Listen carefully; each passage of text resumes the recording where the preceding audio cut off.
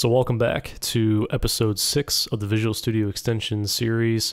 What we're going to be talking about today is JSON to C# extension. And honestly, this might be the best one I found so far. Got a lot of installs, 5-star out of 7 reviews, but I tried it and it's super helpful. So what it does is it takes a JSON object and it converts it to C# classes, which is super handy because if you have a lot of like nested child objects, so you have your like header and you could have a child object of result here. Typically in C#, at least when making models, those will be different classes, and it can become kind of tedious to make those yourself. So this makes it for you. So if you go ahead and open up Visual Studio, I'm in 2019. And if you go to extensions, manage extensions, make sure you're on the online tab and type in just JSON to C#, search it, and it should be the first one by Keong Nguyen. I don't know how to pronounce that. It's free, obviously, a lot of downloads, so go ahead and download that and then restart your Visual Studio, and then you should be good to go. I've already downloaded that and installed it myself. So once you have that installed, the first thing you're going to want to do is you're going to want to go to Tools and JSON to C#.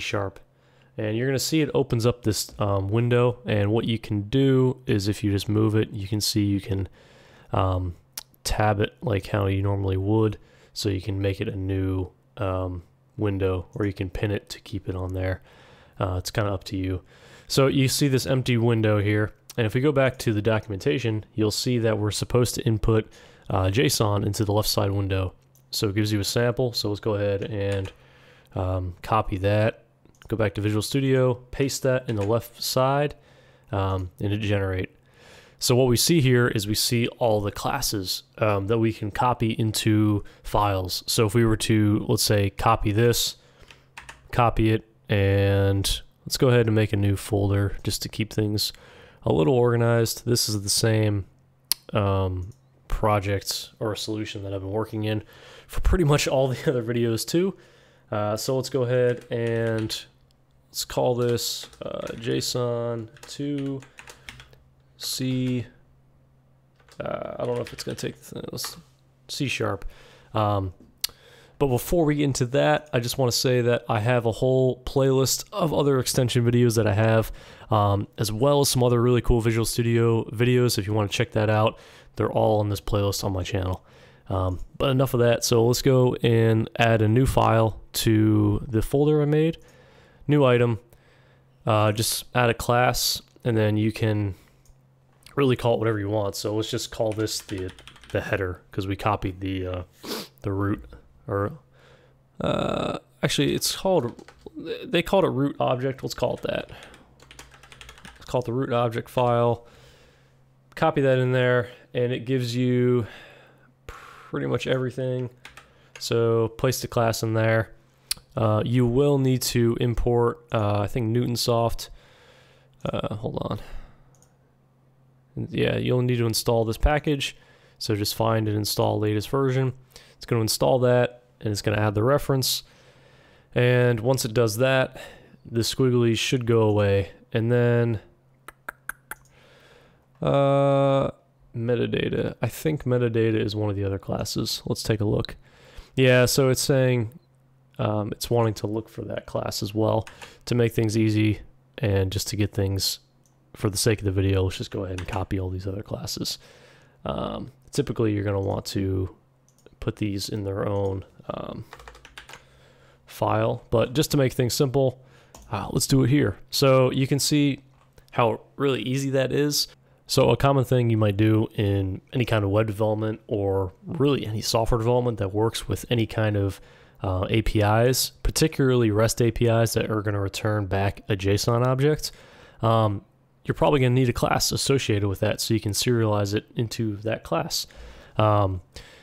So we found this method here using that extension, but there also is another way you can do it as well.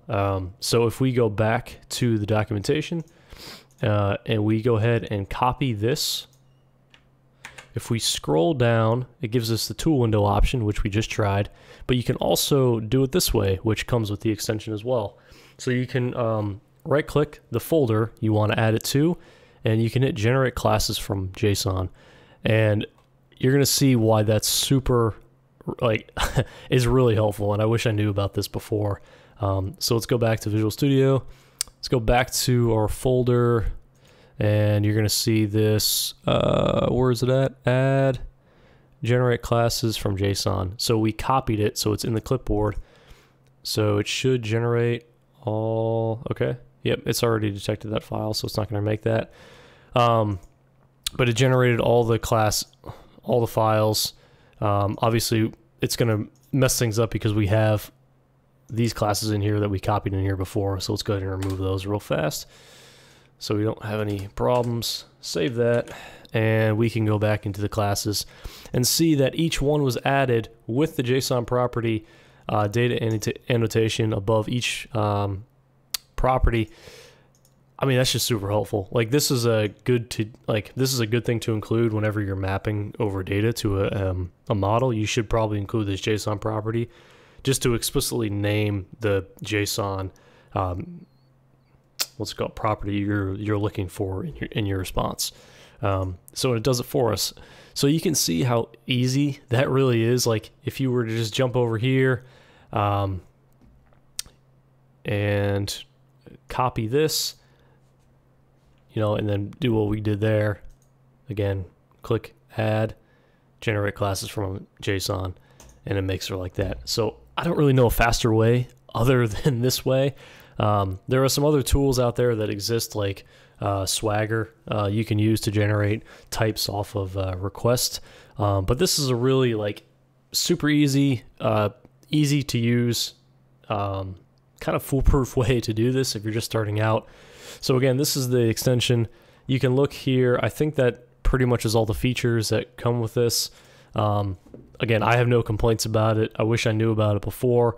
Again, just super helpful because I have used some, like, online websites to do this same functionality, but they're not great. So having one built into Visual Studio like this is really awesome. So anyway, if you want to check this out, go for it. If you have any other suggestions, comments, anything you want to know, let me know in the comments.